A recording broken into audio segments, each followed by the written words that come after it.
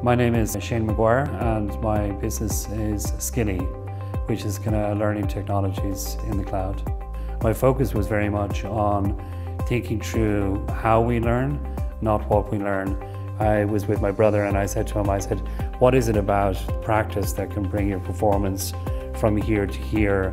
And it's that iteration and the repetition part or piece. And I said, it's so poorly performed in work because there's no accountability around practice. I said, all you need to do really is bring learners or students together with skills to practice. So having formed the company with the support of the local enterprise office, we received the Feasibility Grant. We were able to hire in some kind of developers and we built the first version of the learning technologies. Next part of the journey was bringing that to the UK market to launch it in learning technologies. And the original idea was the product would be used by businesses. So a business like HubSpot or LinkedIn or Microsoft, or indeed in hospitality, hotels. That conference kicked off February 2019. And as soon as that kicked off, the pandemic kicked in.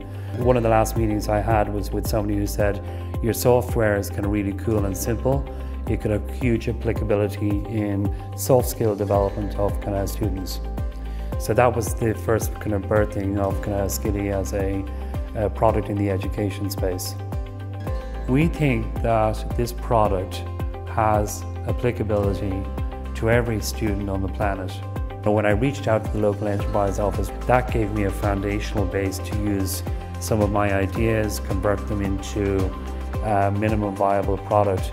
I was met with a team, business advisors, who were open, were welcoming, were smart, were educated, and they'd experienced a lot of the experience that I needed to go through.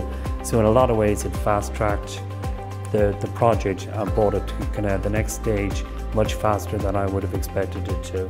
Think about the local enterprise office as a first stop to actually embrace your concept and let them grow the business with you. And they have a whole inventory of different support mechanisms. We're foundational in terms of how we could grow the business in a very difficult climate being the pandemic.